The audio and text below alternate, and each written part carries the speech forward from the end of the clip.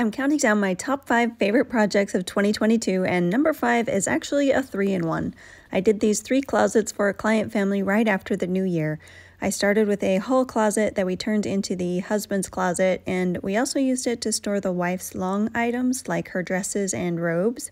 Then I moved on to her closet. I removed the doors to make it more accessible, and for all 3 closets I used inexpensive pre-made shelf systems since they do live in military housing, and now they can take them when they move.